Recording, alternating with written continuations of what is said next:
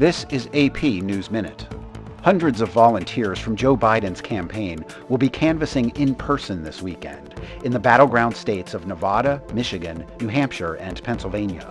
The aim is to communicate with voters who cannot be reached by phone or virtual methods.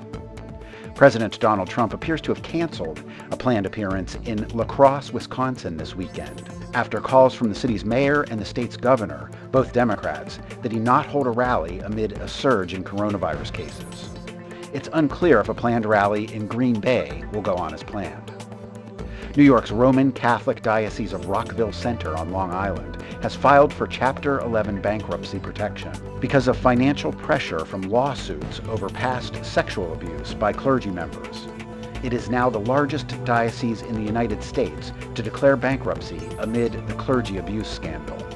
And NASA's first new space toilet in decades is headed to the International Space Station before flying to the moon. The $23 million titanium toilet is in a cargo ship set to blast off from Virginia.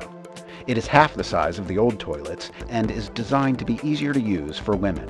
Ted Shaffrey, The Associated Press, with AP News Minute.